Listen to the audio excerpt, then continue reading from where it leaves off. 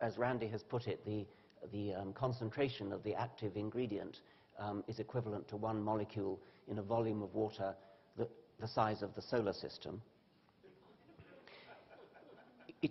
So obviously there can be nothing chemical going on. In that sense, it's true that the experimental dose is identical to the control dose. But what the loophole is, well, it's not chemistry, it's physics. Something about the original ingredient, something about the trace of the original ingredient, which has become a trace through successive dilution, has imprinted itself upon the water. So although there aren't any molecules left, the water retains some kind of memory of the original molecule.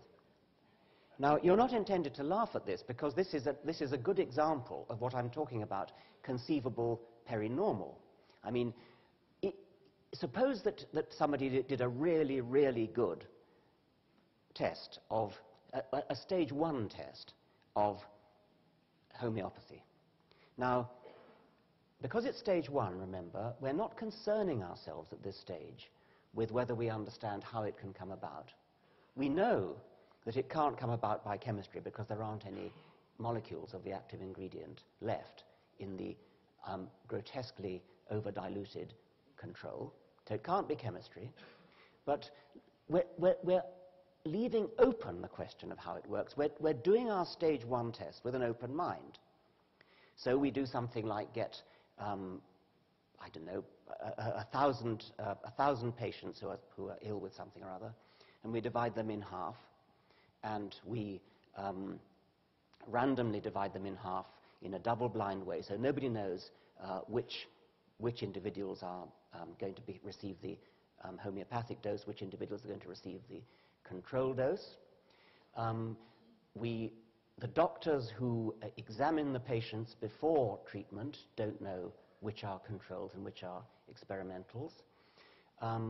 The homeopathic treatment which is prescribed for each patient is up to the best homeopath you can find, and every patient has his own or her own prescription by a very good, reputable homeopath.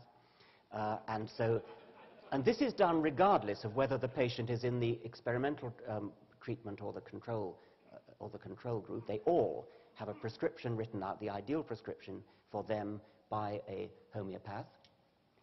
And then they are all given the identical homeopathic treatment, with a single exception, that in the controls there is no active ingredient.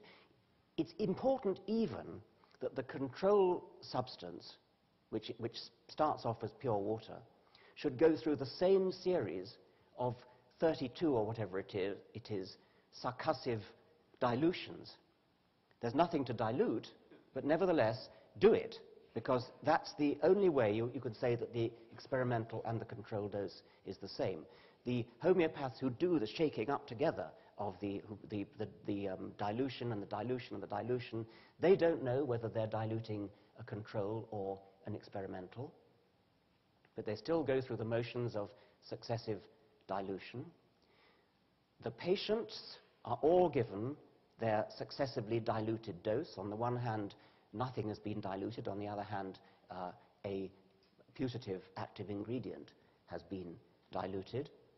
And you then, again, blind, do the analysis. Only when finally everything has been done do you reveal, when the doctors have looked again at the patients and judged whether they've improved or not, when the homeopaths indeed have looked at the patients and decided whether each one has improved or not, only then do you break the code to decide which ones were treatment and which ones were controls. Now, if that were all done properly, and if you got a p-value, it would have to be a very, very low p-value, that's the probability of getting a false result by chance. If you found if stage 1 had been passed, and there really, really, really is an effect, do the experiment again, there really, really is an effect, then you turn to stage 2. And then you would actually have to take seriously something like the possibility that the water has a memory. We don't laugh at it because that's the whole point about the perinormal, is that we don't yet have the physics by definition that qualifies us to laugh at it. However, if homeopaths did that experiment, if they really, really passed stage 1,